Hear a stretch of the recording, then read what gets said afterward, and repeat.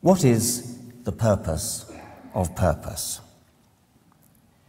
My Oxford colleague Peter Atkins, author of a textbook of physical chemistry which is sold by the cubic yard in university campus bookstores, was once invited to give a lecture in Windsor Castle, which, as you know, is one of the official residences of the Queen. Prince Philip was in the audience. At the end, he asked that question which has become so familiar to me as a cliché. He said, "Science can answer the how questions, but what about the why question?" Dr. Atkins was brief in his reply. "Sir, the why question is just a silly question." We are obsessed with the why question as a species. We humans obsessed with purpose. It seems perfectly natural when presented with an object to ask various questions about it. What color is it? How much does it weigh? How did it come to be the way it is? How does it work? But not all questions are suitable for all objects. What is the color of jealousy might mean something to a poet, but not to a scientist. How does it work might seem suitable for a machine, but not for a lump of clay. But the question of purpose, which doesn't necessarily have to have an answer, is one that leaps to the front of the human mind, whether it's appropriate or not. It does work for some things. It works for any machine, anything designed by a human with an aim in mind. It's a sensible question for a tin opener, a mill wheel, a rain gauge, a telescope, a toboggan, a shoe, a bicycle. For some artifacts like a digital computer, it is a sensible question, but it has a very large number of answers because it's a very versatile machine.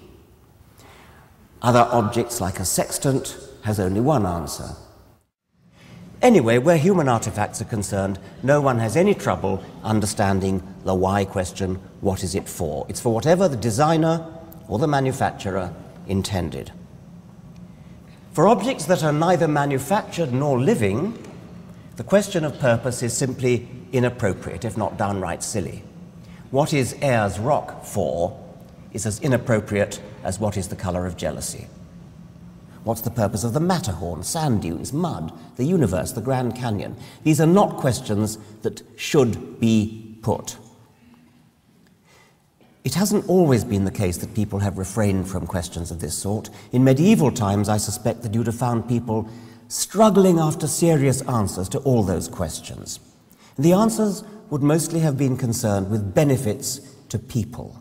The stars are there to beautify the night sky. Streams are to provide water to quench the thirst of travelers. This obsession with purpose was especially true for living things. Animals and plants were placed here for our use. Henry Moore in 1653 believed that cattle and sheep had only been given life in the first place so as to keep their meat fresh till we shall have need to eat them. And those animals that we can't eat were placed there, in some cases, for the purpose of elevating our morals. As late as the 19th century, the Reverend William Kirby thought that the louse was an indispensable incentive to cleanliness. Savage beasts, according to the Elizabethan Bishop James Pilkington, fostered human courage and provided useful training for war. Horseflies, for one 18th century writer, were created so that men should exercise their wits and industry to guard themselves against them. Lobsters were furnished with hard shells so that before eating them, we could benefit from the improving exercise of cracking their claws. Another pious medieval writer thought that weeds were there to benefit us. It is good for our spirit to have to work hard pulling them up. And it's not difficult to imagine this mindset finding a purpose in mountains and mud and deserts and stars. As I said in my opening, the human mind is obsessed with purpose. And this kind of thing persists to this day. If you study a well-made banana, you'll find on the far side there are 3 ridges. On the close side, 2 ridges. If you get your hand ready to grip a banana, you'll find on the far side there are 3 grooves, on the close side 2 grooves. The banana and the hand are perfectly made one for the other.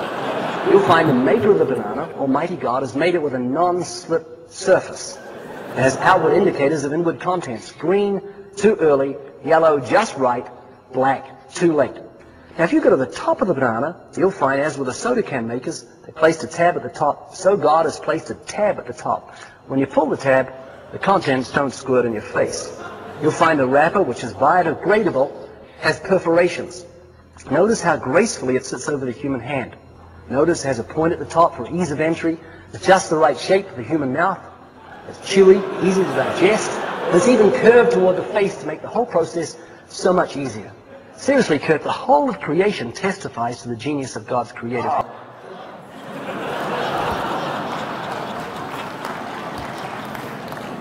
You probably think that's some kind of spoof. It's not. This pair, Ray Comfort and Kirk Cameron, are deadly serious. I hardly need to point out it's rather an unfortunate example because the modern banana is heavily modified by domestic breeding. This is what a wild banana looks like.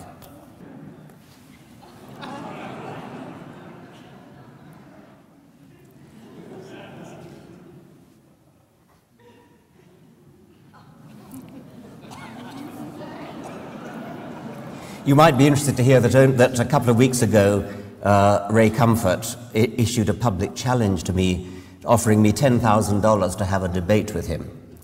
I declined on the grounds that I was too busy debating the flat earth theory and of course the stork theory of reproduction.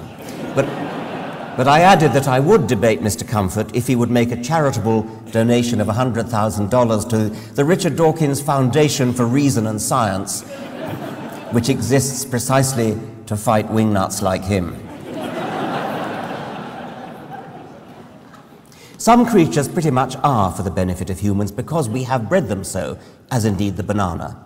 The udder of a modern dairy cow is grotesquely enlarged compared to its wild ancestor. Its purpose has become a human purpose. A dairy cow's udder makes no sense from the point of view of natural selection. It certainly doesn't enhance individual survival, far from it. A modern dairy cow would be far more vulnerable to predators than a wild one, largely because it would be so difficult to run with the udder between its hind legs. Domestication is very much a special case, and it will serve me, as it served Darwin, as a kind of transition to natural selection. Darwin made great use of domestication in his books. The first chapter of The Origin of Species is devoted to the power of selection, in this case artificial selection, domestic selection, to change the form of animals. If artificial selection can achieve such dramatic results in just centuries, think what natural selection might do in millions of years. I'm going to use artificial selection as a kind of softening up process to explain natural selection. If you wanted to do an experimental test of natural selection, what would you do? Well, the essence of experiment is that you, the experimenter, artificially intervene. You act as the selecting agent. This is an experiment carried out over some 70 years of artificial selection of maize, corn, for high oil content versus low oil content in the two lines on the graph that you see.